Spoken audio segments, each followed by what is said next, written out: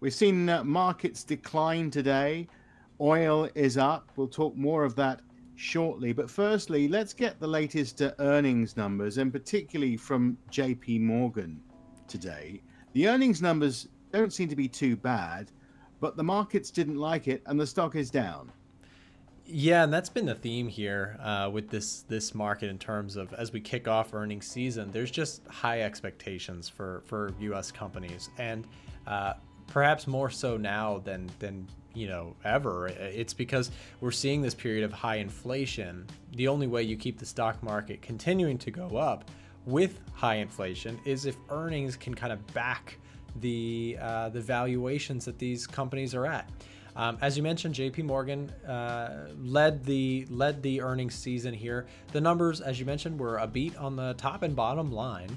But the concern that the market had, and this just shows you how concerned overall this market is about how important earnings is, they missed on some expectations for interest income this year, and there almost feels like you can hit top and bottom lines great, but what matters more is that you have just a clean slate and everywhere else. That being said, clearly the market didn't love what they got out of JP Morgan, down about 5% here at the time of recording this video or this podcast. The issue here with this is that with JP Morgan down to start out earnings season, and this week we just had hot inflation data out of the United States. CPI was higher than expected. Although the producer price index followed it and it was a little bit cooler, the overall story still seems like inflation data is coming in strong, it's coming in hot, and that could push back expectations for rate cuts. So as I mentioned, the only way you keep stocks elevated in that environment is if geopolitics don't ramp up, which we'll get to in just a second, and at the same time, earnings come in very solid. There's some extremely high expectations. That being said, the dollar index is just shy. It just traded at 106, which is a recent high last several months here. That's a high on the day, and that comes as we see essentially central banks around the world looking to position themselves to begin cutting this year. Meanwhile, it's in question as to whether or not the Federal Reserve will cut it all, right? Some people would say they're not going to cut. Other people would say if they are, it's going to be more closer to 2 interest rate cuts.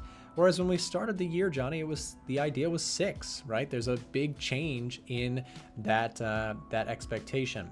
So again, that dialing back of rate cuts is causing the dollar index to look really strong against its peers. If you take a look at the euro against the dollar here, I know a lot of our listeners are currency traders or currency investors.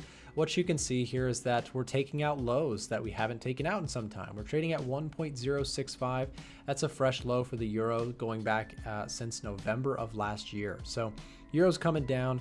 The pound against the US dollar also looking relatively weak, and taking out fresh lows again there as well.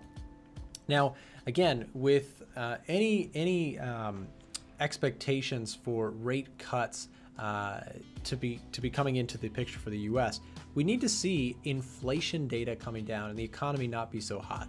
The issue is that we're not quite seeing that. That being said, if you're somebody who tracks rates like interest yields, right, on like a 10-year note or 20-year plus bonds, you can't help but to notice today that yields are down pretty hard. You got 1.66% down on the 10-year yield today, and that is noticeable. One of the reasons for that, Johnny, is arguably the same reason why we see oil up, gold up, dollar up, and stocks down. There's a little bit of a risk-off sentiment, perhaps something going on in the Middle East. Is that right? Yeah, and things could get a lot worse. Hopefully they won't. But if there was going to be some sort of response from Iran and then consequently from Israel, it's going to be a very difficult time for everyone, particularly those on the ground, but also economic markets across the world will go into some sort of shock phase should things get out of hand.